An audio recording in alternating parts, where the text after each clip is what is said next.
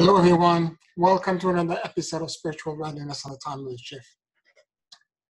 I want to talk to you today as frankly as I can about something, a breakthrough that I just had. And I've been struggling with this for months now. And it has to do with the fact that we, all of us 7 billion people on Earth, are living in in 3D reality. We are holding in place the survival mentality. Everyone on the planet is trying to survive. And because we're doing this, we're holding a lower frequency. Now, I know that the future Earth is about cultivating a higher emotion, and I'm working on the practice to actually anchor that understanding and that energetic reality into my physical body. Yet simultaneously, I find that I'm straddled two realities. On the one hand, I'm still trying to survive. I have a mortgage to pay. I have rent to pay. I have all of the bills that I'm still paying on a monthly basis. And I still have to figure out a way to liberate myself from that shackle, remove it, that albatross around my neck, and figure out a way for me to step into whatever that higher emotion is for the 5D. There is not one healer or spiritual teacher that I know, and I'm being completely honest with you, that is not struggling at some point or another with their financial resources.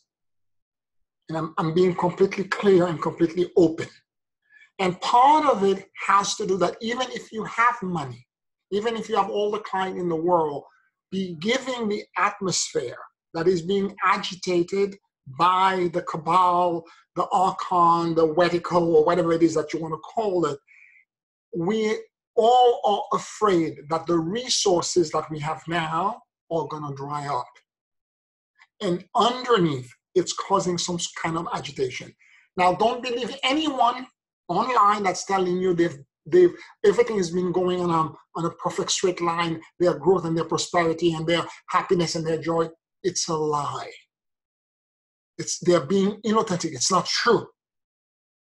If you're living on this planet right now and you're looking what's going on around you, from the weather phenomena, from the political, social, and more importantly, the financial uncertainties, everyone is worried about resources because we're living in a box, in a hologram that's telling us that these resources are limited. And at some point, it's going to dry up. And as it dries up, we are going to be left without. And all of us are either hoarding or trying to figure out a way to pay the debt and the financial obligation that we find ourselves in. Now, having said this, what's happening to the rest of the planet? The plants, the animals. We are the only species that has to go in debt to exist on Earth. The only species that has to pay to be on Earth. Something is wrong. The rest of the planet lived in a state of acceptance and surrender in knowing that their needs will be provided for. They are not connected to that mentality of hoarding and trying to protect and defend the territory or the resources that they have. They are surrendering from the fact that there is a cyclical pattern that will always provide. And as this happens, they allow for themselves to move through a cycle, and their needs are all provided for.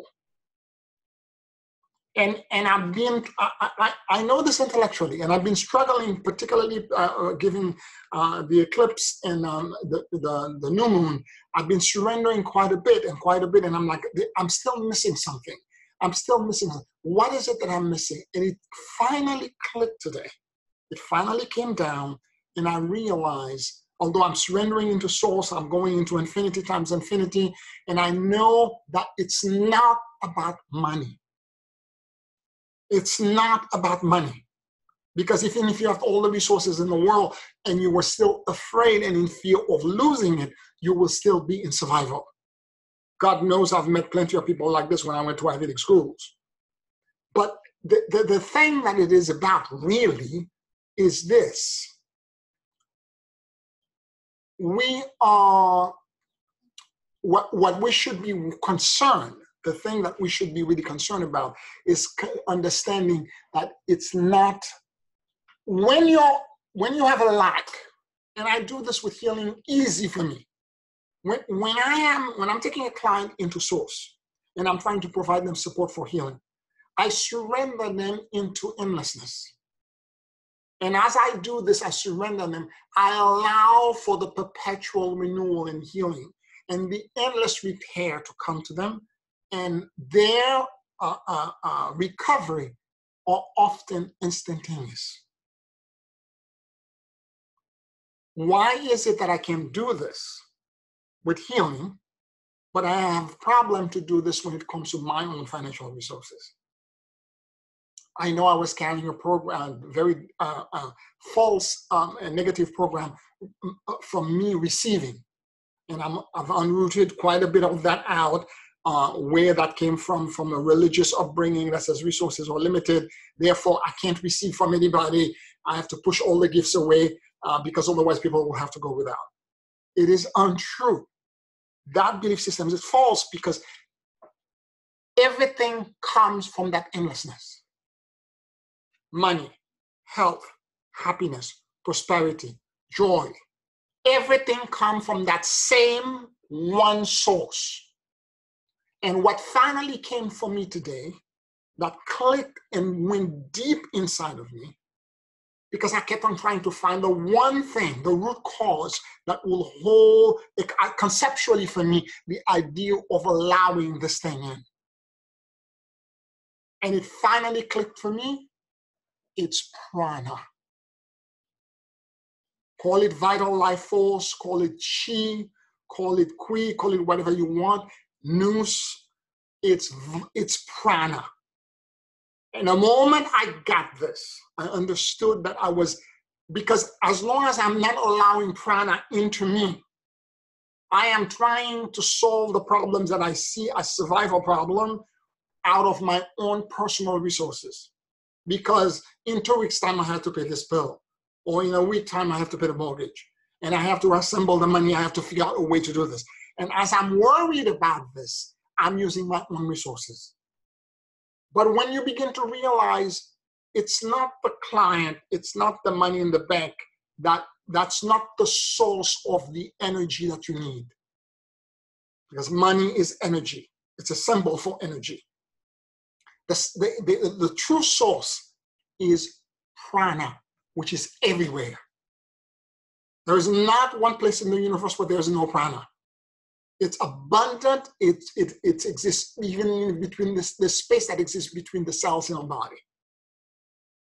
And the moment I understood it was prana, that I was trying, because there's a part of you that, we're living on earth, the real to do. I have to pay the bill. How much do I have in my bank account? And I have to do this. And when we're worried about all of this, we disconnect with the fact that we have to let go of the concern to a degree. You have to, of course, it's fine line. You have to worry because you have to do your budget and figure out exactly what you're supposed to be paying. But on the other hand, you also have to surrender and realize that the source, the real source of the flow that I need, financially, health-wise, happiness, joy, the flow that I need is prana. And if I can allow the prana to come to me, it will not only repair my physical body and my cellular structure, but it will provide me with the financial resources, with everything else that I need. And I will disconnect to the lack and the fear of survival and allow myself to move into endlessness, perpetual renewal, and continuous repair for everything. My finances, my health, my happiness, my joy, and my overall growth and evolution.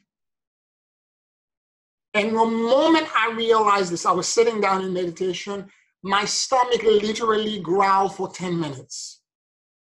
My dantian, all kinds of things were being detached from this. Because finally, I found the one concept that I was missing, And I knew something was missing. I just couldn't figure it out. That I'm not allowing something in. I'm trying, I know this intellectually, I know that, I know this, but what am I missing?